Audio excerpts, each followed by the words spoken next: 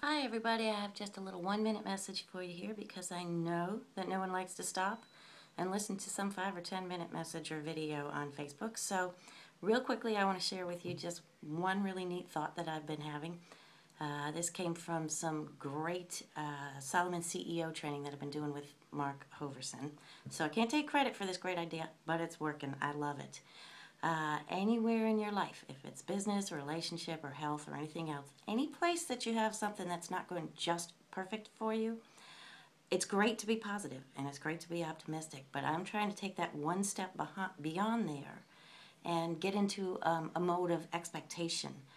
Not just that I think this will get better or I hope this will get better, but I absolutely expect that at any moment now, this is going to clear itself up.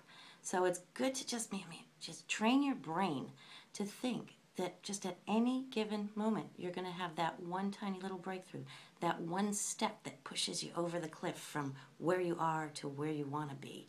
And it can be, as I said, in any aspect of your life. So from now on, instead of just hoping that it's gonna or thinking that it will, try to train yourself. Take that one little mental shift to say, I fully expect this to happen. And when you can get that aura of expectation around you like that, good things will happen. Anyways, if you want to see more about what Mark Hoverson's got to say, he's a lot smarter than I am. Ask me how to get hooked up with Solomon CEO courses. Otherwise, peace, joy, have a good day. Thanks.